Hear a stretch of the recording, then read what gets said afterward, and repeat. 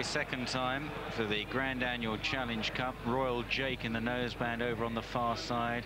Golden Alpha, Turgenev got 1-2 as they rose at fence number 1 and all land safely. Red Arc is just in behind these leaders as they blaze on towards the second. Golden Alpha lifts off first. Blur Superb now joining Golden Alpha, followed by Got 1-2, Native Scout in a blue jacket in fourth place. Coracor over on the far side in yellow. A couple of greys prominent, the near side Lord Grey, Turgenev handy, Red Arc in the cheek pieces as they take the next.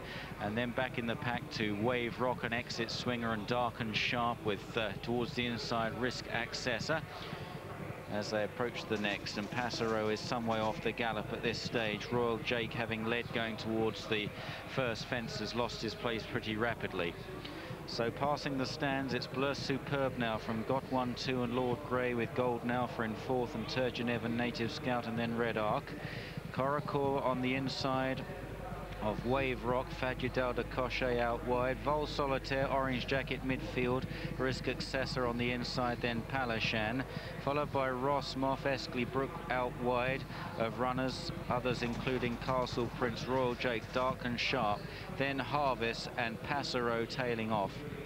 Onto the water jump, and Blur Superb at a good gallop here, by 2.5 lengths to Turgenev, and Got 1-2 was awkward there at the water. Golden Alpha right on the inside in the blue and green jacket, Tony McCoy. Lord Grey, the second of the greys. The first of the greys in the foreground is Turgenev. The leader made a meal of that open ditch. Blur Superb, but found a leg.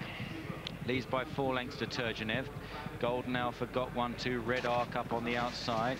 Then Native Scout and Lord Grey as they blazed over that one. Wave Rock is deep on the course. Ross Moff makes some stealthy headway. Just in behind the leaders, Coracor on the rail in the yellow jacket, followed through by Risk Accessor as they jump another open ditch. And Blur Superb is still the leader. Eskley Brook pulled up before that open ditch. Passero continues well tailed off. Harvest in a black jacket is struggling. A plain fence reaching the top of the hill. And Blur Superb all wrong going into that. Blur Superb amazingly recovered again, but Golden Alpha is left in front on landing. It's Golden Alpha, Red Arc in second, Blur Superb, Coracor.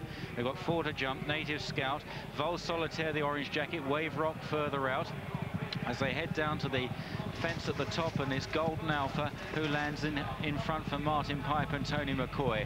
Red Arc giving chase in second, then Native Scout, Blur Superb, Coracor, Risk Accessor is getting closer, so too Vol Solitaire. Wave Rock and Dark and Sharp and Ross Moff in the big noseband away to the left, and wider out is Palak. Golden Alpha's down there, Wave Rock also went, and so the leader Golden Alpha comes to grief there under Tony McCoy. It's not been the best of weeks for the champ. Red Arc left ahead, Vol Solitaire and Palarshan are challenging now as they swing the final turn. It's the young horse Palarshan in the yellow sleeve jacket that strikes the front here. Mark Bradburne in the saddle, Vol Solitaire, Red Arc, then Dark and Sharp in a blue and green jacket. Native Scout, Risk Accessor and Ross Moff over 2 out. It was Palarshan in front by 3 lengths. Vol Solitaire rallies far side, then Dark and Sharp, Red Arc and Risk Accessor. Here's the final fence. Palarshan, he met it just about right. Can he hold off the pursuers? In second, Dark and Sharp is coming at the leader, who's drifting right, staring at the crowd. He's green. Palarshan from Dark and Sharp. Palarshan straighten out and forges away again, and Palarshan goes on to score. From Risk Accessor in second, Dark and Sharp third, Vol Solitaire, Ross Moff and Red Arc.